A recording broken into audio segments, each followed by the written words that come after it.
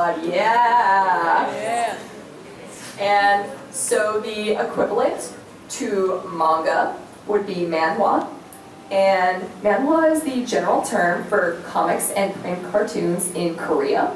Although it primarily refers to South Korean comics, there are comics in North Korea. They're just, less accessible to us.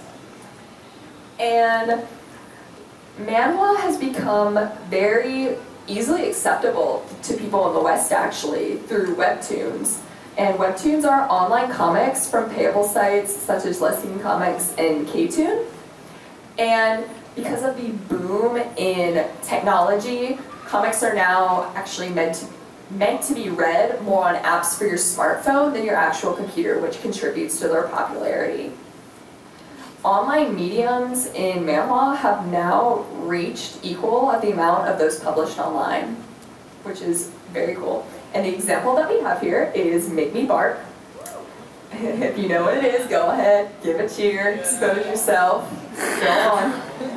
It hurts. Whoever you were that cheered, me too. And so, we have the typical plot style of a man needing a place to live. His job does not pay enough for him to rent his own apartment, and so he stays with the naturally rich, good-looking classmate that we all wish we had, and figures, well, I can't pay this guy back, but he really misses his childhood dog, so I guess if he wants to jack me off a few times, I might as well let him.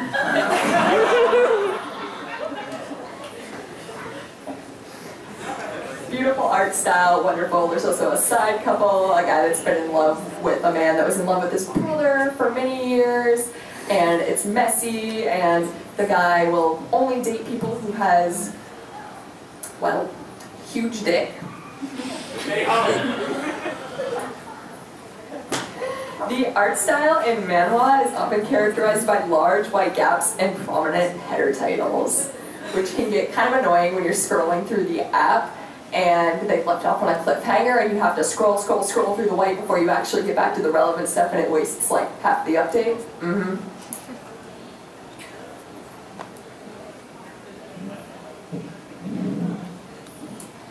So, I think that it would be good.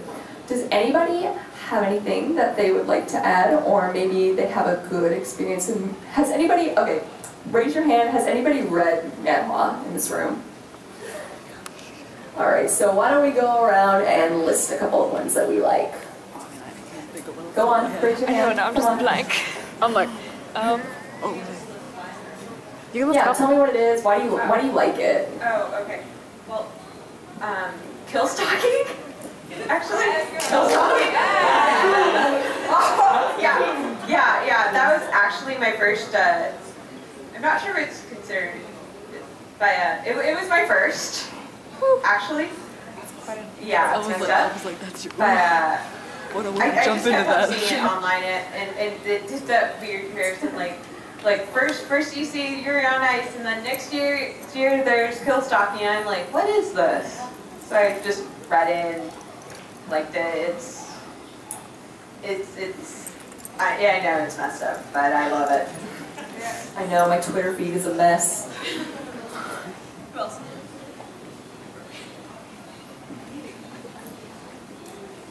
I can't think of the name anymore. What thing? Ooh, yeah, there we go. That's some good stuff right there. What did she say? Window to window, or window without window. That one's good.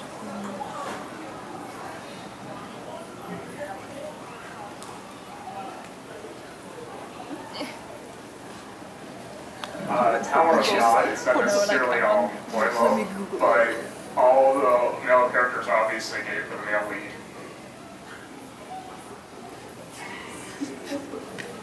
Kingsmaker, the art is absolutely beautiful, and I've screenshotted way too many of the panels for it.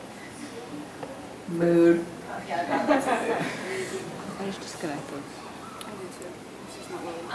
My first manhwa was actually Love Mask. This author is actually known for gender bender, so in some sense you could put BL in it, but it's not technically BL.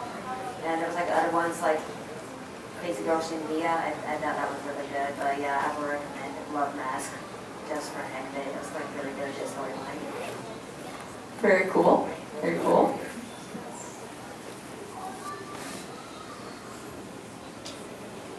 My first BL manhwa was Killer Stalking also.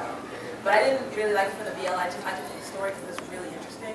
But I was reading one called Sign, where the guy runs a coffee shop and he's deaf, but he has like the most amazing, like beautiful voice, and this guy who the job calls for. That was really good too. Might have to look that one up, add it to my recommendations.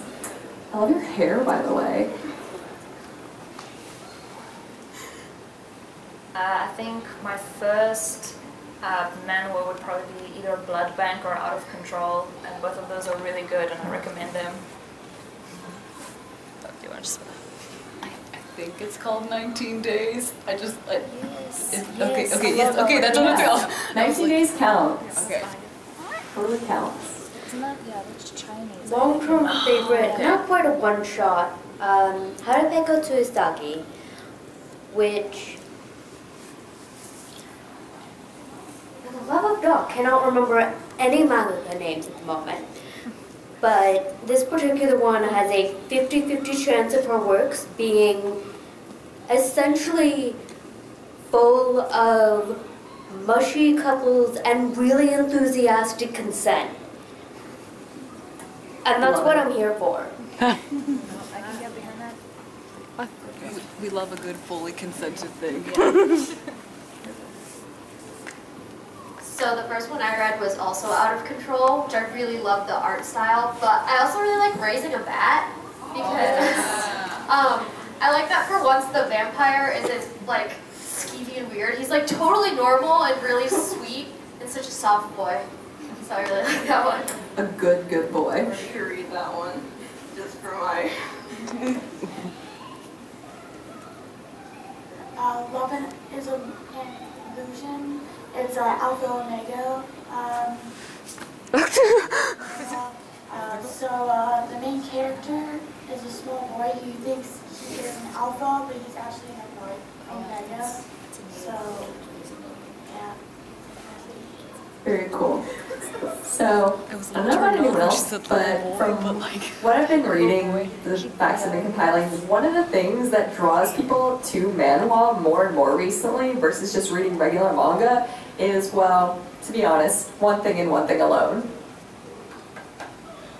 The muscles. The men got a lot of muscles, and sometimes it's nice to sit there and either just enjoy it or kind of analyze why we're more attracted to muscular bodies and why media with muscular bodies is why in BL manga men are usually portrayed more feminine or hyper feminine and what that says about sexuality. Okay, we got, I'm sorry, you just sat down, I apologize. We have our trivia number 5. Upon its debut, this Korean manhwa was met in part with both acclaim and condemnation. While fans praised the story's intricate handle of darker themes, displaying content such as psychological manipulation, physical abuse, and kidnapping, opponents denounced it for allegedly romanticizing Stockholm Syndrome. I apologize. A grand prize winner of Lyceum Comics Award named this manhwa that is listed under both the BL and horror categories.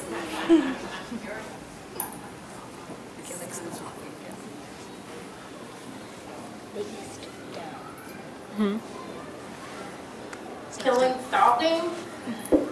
There we go. That's the winner. You have the choice between yellow and yellow. Whichever one will I choose? Whichever one will you choose?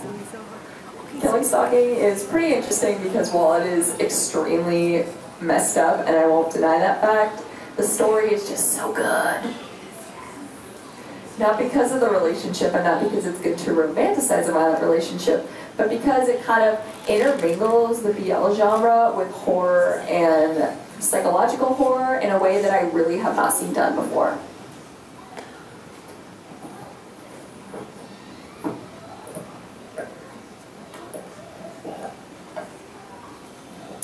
And we have trivia number 5, which is a bonus manhwa round. This webtoon was published by Lesbian Comics in 2016 and was quickly and illegally re-uploaded onto manga reader websites. Periodically ranked as one of the top BL on the site, this manhwa features a storyline about a BDSM-loving vampire living in a futuristic dystopia. Your hand fell so fast. Blood bank. There we go. But your hand shrub like. I was like, So you love dystopias, or you love vampires who love to get it on, you should read Loving.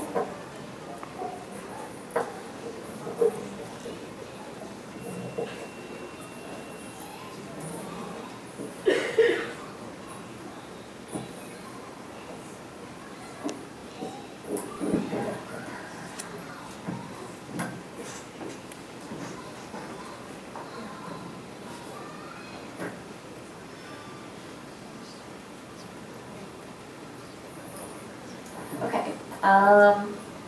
Sorry, I apologize about this. I'm up here like fiddling with the mic because I came in and it was really loose, and so like I've been trying to fix it the whole time, so I apologize for technical difficulties on my part.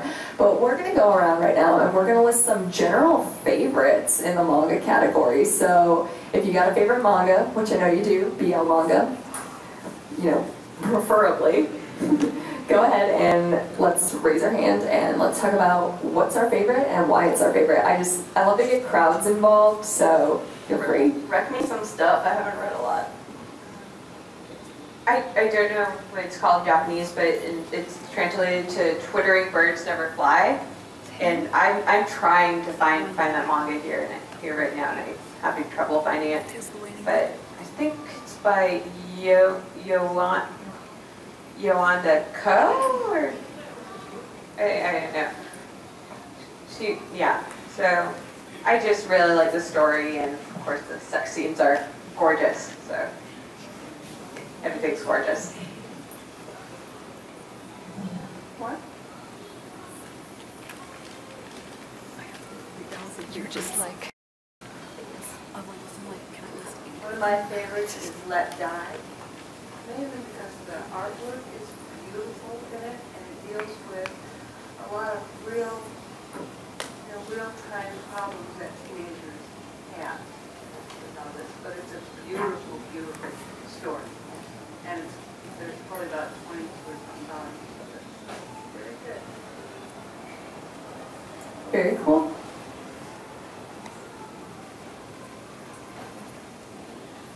My favorite is Fake. And don't laugh at me. I see you. You know me. I know you're gonna laugh at me. I like it probably because it doesn't always focus on like the BL aspect.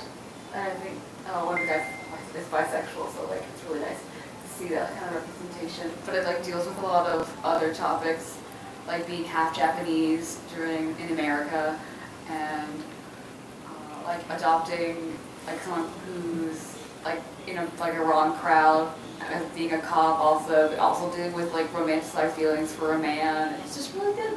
I recommend it. Okay, so it's not really yaoi, but Meredith knows what it is. It's Devilman. It's one of the retro manga, and it's basically about, like, I can't really get into the details without spoiling it, but it's about this guy whose friend comes into his life one day and is like, become a devil with me, let's go to hell together, and it's just perfect. It's the perfect amount of horror, and it's beautiful. And it's extremely hilarious because it was made in late 1960s, early 70s, so it's exactly, the manga is just so goofy looking, even though it tries so hard to be serious. My favorite thing in the world about that is Ryu sitting at the driver's seat and going, "My father died," and then smiling broadly because the author doesn't know how to draw a frown apparently, and going, "And now I am completely alone." Yeah, about that. The manga is officially out in the US now, but it's in like 2-volume format, like 2 volumes per 1 volume, and it's like 5 volumes long. I'm a really big fan of Kinonai Tabata, which is What Did You Eat Yesterday? It's really fluffy. It's just like these two, there's lovers, and they like, a lot of it just involves them cooking together after like stressful jobs. One's a lawyer. It's actually just really sweet, and like, it's one of those pure-hearted ones, you know. Yeah, if you like that, I would definitely recommend What did you eat yesterday? Recipe no Oji-sama by Junko, which is a beautiful manga and utilizes not only the I'm just sort of moving in with this trope guy, but also I ate this man's cooking and now I'm in love with him. There's a story for that. It's not my all-time favorite, but one of my favorites is Tadaima Okaeri, which is an adorable megaverse about a couple and just them dealing with being a alpha omega couple and having their child and having another child. For some reason, What's that one called? feel that it involves having children. It's Ask just about- like one of my favorites. Ask about love. Just kind of curious, how not to put you on roast, but how the rest of y'all feel about ABO, yay or nay? Yay. Yay! Oh, another thing. Don't shame me. Don't shame me. So we got a couple yays from the audience, and then we also got a couple shaky hands, a couple To each their own. Yeah. I'm a garbage can. You can call me out on it, but like, don't hurt me. It depends entirely on the world building, because every author writes alpha, beta, omega differently, particularly when you get the fanfic interpretations of it. And I've found some people who actually manage to handle it in a not consensually problematic and disgusting way. But other people, holy shit, they need more trigger warnings. fair. I'm sure we've all read quite a bit of disturbing stuff in our time. Holy facts. It's like, this one's good. This one's kind of older, as it was, I don't know if you guys remember the old BL group that translated Nakama. Nakama translated this. It's Bukio na Silent by Hinako Takanaga.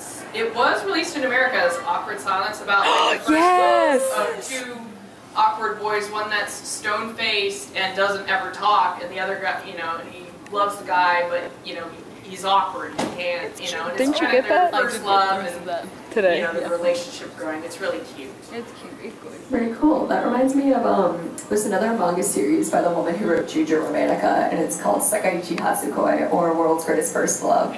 And it follows her same sort of style of establishing 3 or 4 couples and drawing them with very bad hands. And it's just a train wreck. I'll be honest with you, it's a train wreck. People have giraffe necks, there's huge hands flying around everywhere. A disaster. You want a real disaster? A story called Sex Pistols. Sex bad. Would it be okay if I say 2 that I kind of like? Yeah, go for it. One is Rezoku no Hanayome. It is about an actor. He goes out into like the forest and they're looking for a nudist colony, and then he gets kidnapped by the nudist colony. And they're all very attractive, and one of the members of the nudist colony falls in love with them, and they unknowingly get married. Amazing. What? What a trope. The nudist colony person knows they got married, but you know, he can't speak to the colony people because there's a language barrier, so he doesn't know that he got married. He just knows the ceremony for some reason. This must be so awkward That at family feels get-togethers. like Just like, an oh, I was attractive married. foreigner trope of, this man has blonde hair and blue eyes. Oh my god, he's insanely attractive. And then the other one was Mother Spirit, which is That one is good. a little different. Have read. It is about this guy wants to better his tribe, and so the principal or something of the school allows him to go to his university, and the teacher, who ends up having to house him and all this other stuff, ends up falling in love with him. I have read that and can confirm. Interesting. A wild ride. I would have mentioned this atrocious I like the art. lighter stuff, so one of my personal favorites that I've read and watched the anime for a bunch of episodes is Kill Katamao, or King from Now On.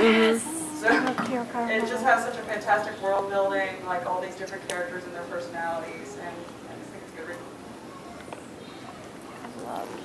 Luke.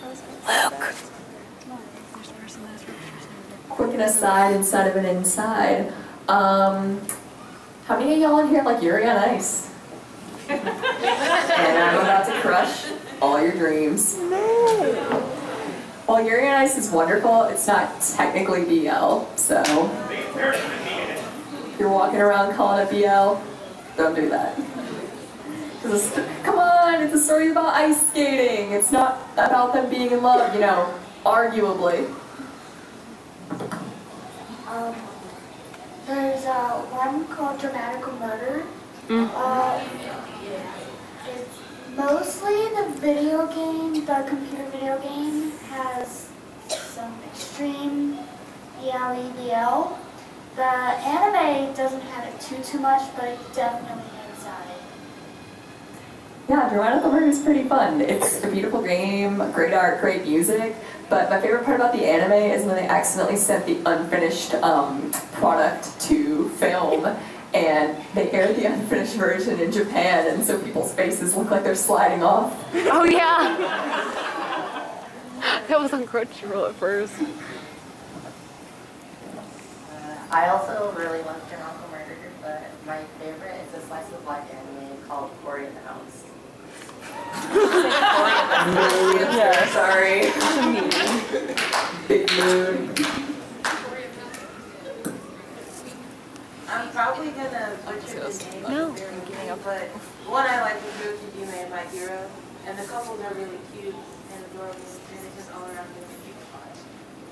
Yeah. And they also got some. Are you in love with Kosuke as much as I am? Everybody loves a hot teacher. Sorry,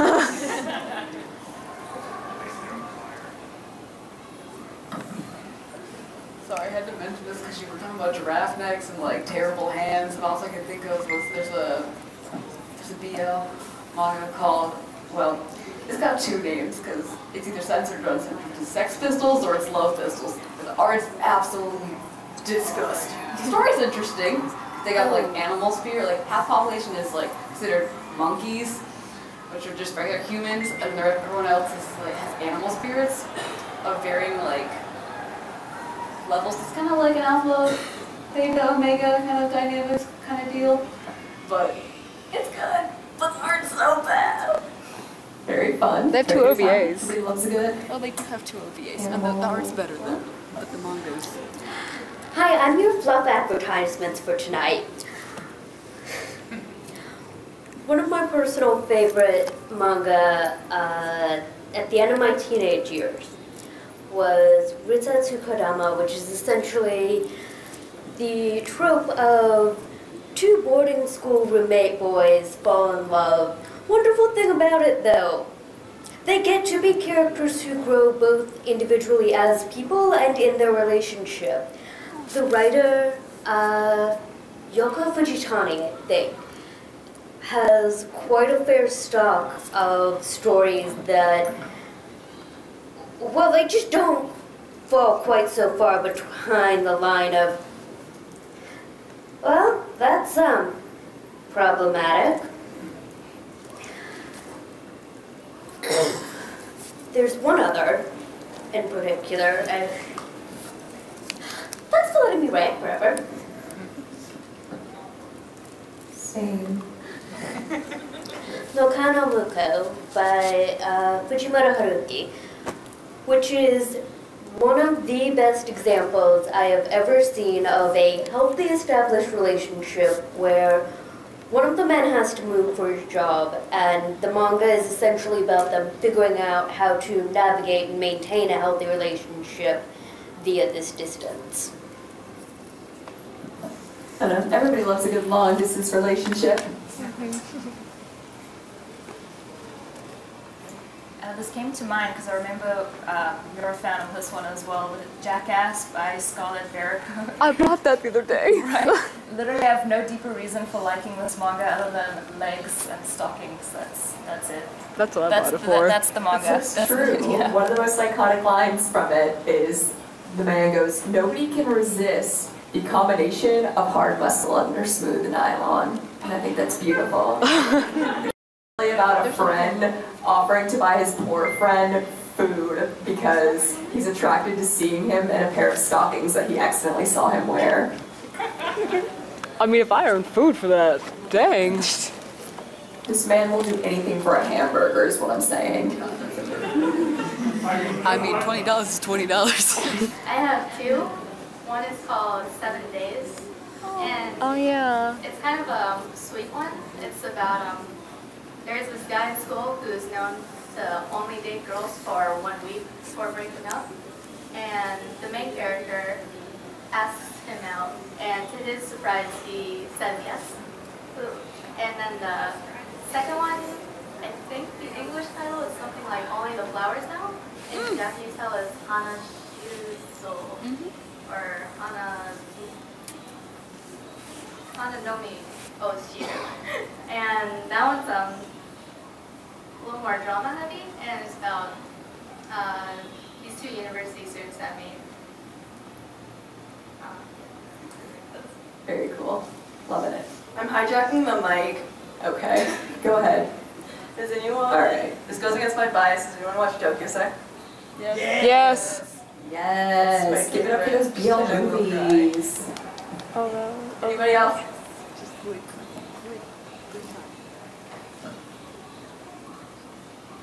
It's not an official BL, but then Deku and Shinzo from My Hero Academia, they make pretty stuff. Yeah, I'm open to hearing y'all's ships. I'm ready to start a war up in here. Want to see some people brawl. Everyone can love everyone, that's okay. We only have a few minutes. Yeah, so, you got any last thoughts? You just want to spit in the mic? Come on, level with me. If we're talking about ships, okay, this is an anime none of you know, and they already know what I'm going to say. Yeah, we do.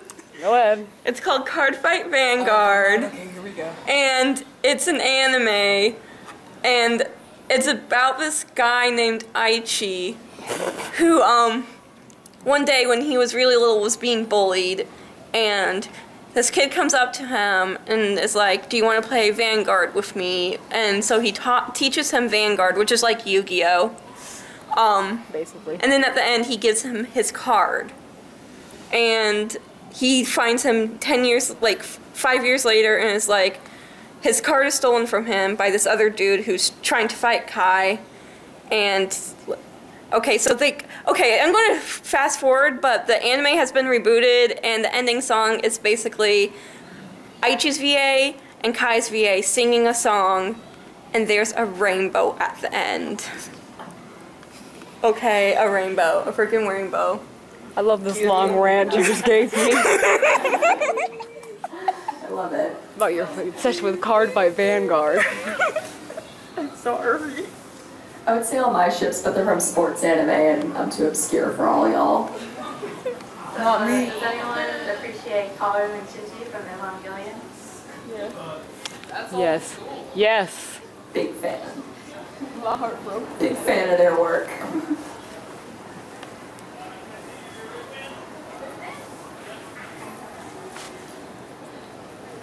Alright, this isn't technically a boy love anime. They claim to be straight. It's called Toriko. And I ship him with the Chef Komatsu because it's a hunter and chef partnership, and it's basically a proposal, and the chef cries at the end of asking to be his partner. Some of y'all are naming some straight people, and I just want you to know, spaghetti is also straight until it gets hot.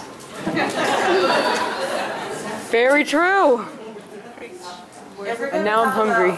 Sports anime, then we should probably mention Free, which everyone says isn't gay, but we all know it's gay.